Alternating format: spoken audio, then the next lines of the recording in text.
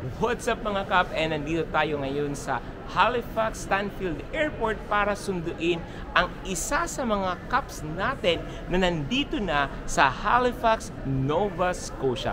Halika, samahan mo akong sunduin natin si Kap Dan.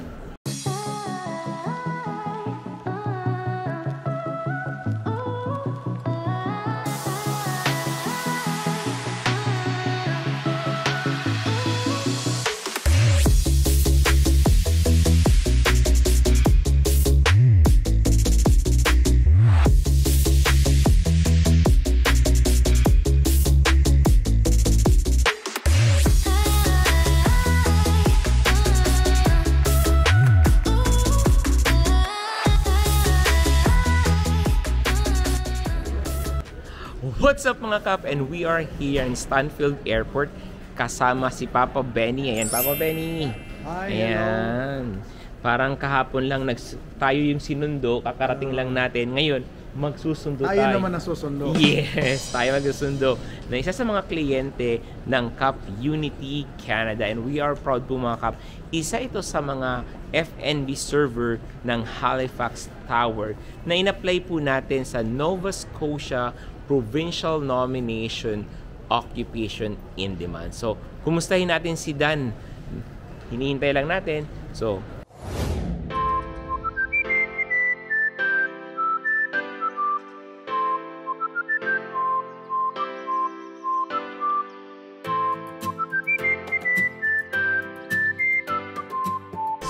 nag-message na si Kap Dan na landed na daw siya dito sa Halifax. Oh, ayan, landed na.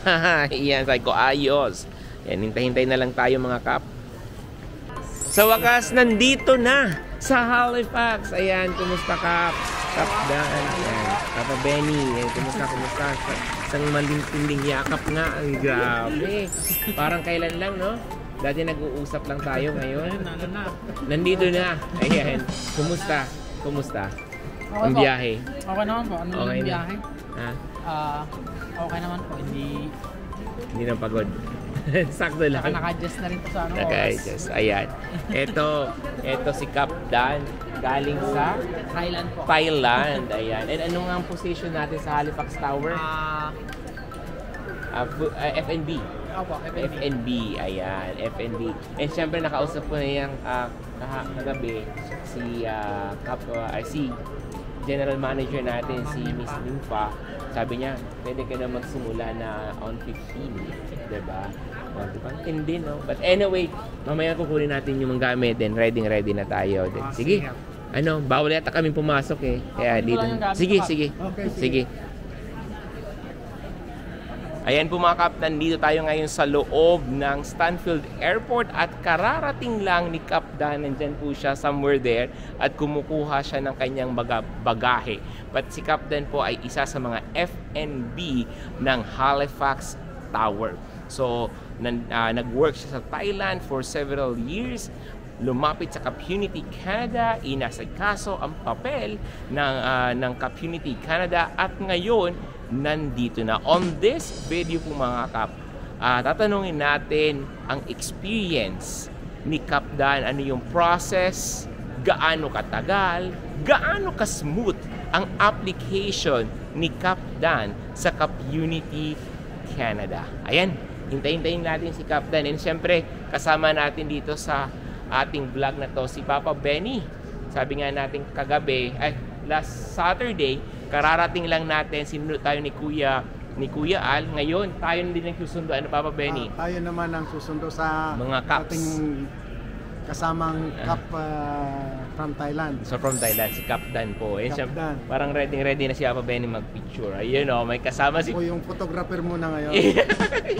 Ready. Ano na, at least may kasama na akong magsundo and mag-picture. Ayan. So, ayan. Hintayin natin si Kap Dan. Medyo maraming mga dumating, no? And soon po mga Kap, if you're watching right now, maybe one day, you will be here, kumukuha ng luggage at susunduin at ihahatid sa employer. Ayun. So ngayon po ay kukunin natin si Kap Dan. In-arrange na natin ang accommodation ni Kap Dan. By February 15, nakausap ko na yung employer, magsisimula na din siya. So after ng Valentine, kasi sabi po ni GM, ni General Manager ng Halifax Tower, mag-Valentine's muna daw. Ayan. Kasi kakarating lang yung Sunday. Today is February 13, 14, Monday. Ay, tama ba? 12 na yun. 13 is Monday. So ang schedule po namin, i-tour muna ng konti para makapahinga si Dan. Then 13, 14, magtutour. Then 15, pwede na magsimula ng kanyang training and magtrabaho. So diba, ang tindi. Ayan. And syempre, on the next vlog, abangan nyo, no? Itutour din natin si Dan and kayo na nanonood right now sa Halifax Tower. So kasi maybe you are a food counter attendant or a food service supervisor or F&B na nangangarap din pumunta dito sa Canada at gusto din magtrabaho sa isa sa mga employer ng Kap Unity Canada. So samahan mo kami sa vlog na to. So make sure to like, share, and subscribe. What's up mga Kap? It's magandang morning pa rin, no? So kagabi, nang reviewing the videos, ito yung videos. Unfortunately, yung ating video interview with Kap Dan ay walang audios. It's frustrating, pero ganun talaga. It happens po mga Kap. However, ang gagawin natin is we will have a coffee session with Kap Dan. So we will have a coffee session with Kap Dan para sa kanyang full story. Paano ba siya nakapunta ng Canada? Paano niya na-meet ang Kap Unity Canada? Ano yung kanyang personal experience sa Kap Unity Canada processing? I mean, gano'ng katagal ba? Diba? Sino ba si Kap Unity? Sino ba yung tumulong sa kanya? So, ano yung experience niya paglan niya dito sa Canada? Those are the questions that we're going to ask with Kap Dan with our coffee session. Pero habang naghihintay kayo sa ating coffee session, I strongly suggest to watch our previous live stream with Kap Dan. So, nagkaroon tayo ng live streaming. Sinama natin si Kap Dan na pumunta sa Halifax Tower, pumunta tayo sa ating opisina, nag-tour tayo ng konti. So, I want you to watch those live stream po mga Kap para makilala nyo na si Kap Dan. And syempre, ma-welcome si Kap Dan dito sa Canada. So, anyway po mga Kap, also, habang nanonood kayo, I want you also to comment in the comment sections. If you are interested to immigrate to Canada, I want you to comment in the comment section. And of course, if you have questions, feel free to ask questions. No? So we're not just helping you to understand immigrations or sagutin yung mga tanong. We're also here to help you achieve your Canadian dream. Because if you have experience in food counter attendant, we can help you po mga Kap to get a job offer plus PR opportunity. So we have job opportunities. Marami po itong positions na kailangan namin. Food counter attendant. We need food service supervisor, housekeeping po mga Kap sa hotel, guest agent, cook, kailangan natin ng cook, and baker as well. So ito lang yung mga naalala ko na talagang ang daming positions na available. So if you're watching this, gaya kay Kap Dan, nanonood lang siya, nag-submit lang ng resume, and now, nandito na siya sa Canada. So maybe right now you're watching this video and narinig mo na, uy, meron palang job opportunity for food counter attendant, then submit your resume. I'll just put the link on the description below kung saan kayo magsasubmit ng resume. The keynote here po mga Kap is dapat po meron kayong at least 1 year related experience. Sa mga nagtatanong Kap, kaya kong gawin ang food counter attendant pero isa akong teacher. The answer is no. You cannot apply to this position because you need to have a 1 year related experience. And it should be paid and full-time. So kung wala kang related experience sa food counter attendant, food service supervisor, baker, cook, housekeeping, guest agent, warehouse, labor, so you have those positions, hindi po kayo pwede mag-apply, unfortunately. But again, if you have work experience na related, then apply po mga Kap. And maybe one day, gaya ka na ni Kap Dan na nag-submit lang ng resume sa Kap Unity Canada, and now, nandito na po siya sa Halifax, Nova Scotia. Ayan. Okay. Eto po daw si Kuya Al, naka-short. Summer na summer. Short lang eh. Kuya Al, eto na si Kuya Al. Oh. Madilim. Dito ka. Ay.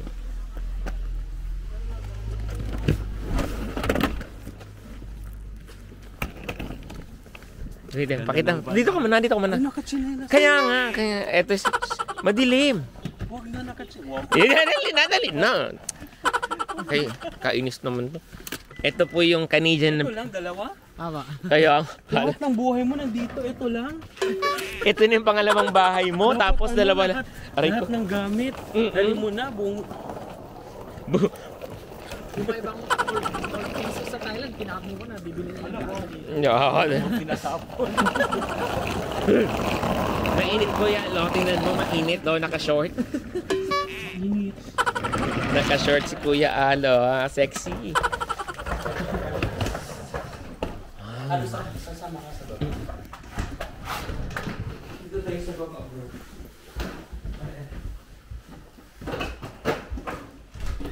Hello! Welcome to me. Eh, hello. Welcome to us. Welcome to us.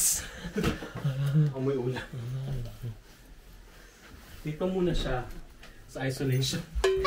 Ay, sige. Sa isolation. Pero, Hi! First, pakita kita doon sa kabila. Mamaya. sige. Wow. Maganda. Barney, Ayan. Barney. Barney po siya. Dito ka muna sa isolation. Isolation. Ayan. Pero hindi ito yung ano, itong room niya. Saan kabila? Doon Sa kabilang bahay. Gusto mo punta? Sige, punta natin. Ha? Sama natin siya? Or, Sama natin siya. sige, let's go. Tayo lang muna. So, sige. Kasi na pa yun, surprise. Surprise! Sige, sige. Oh, surprise daw. Surprise? Mag-relax ka muna dyan. Nag-relax.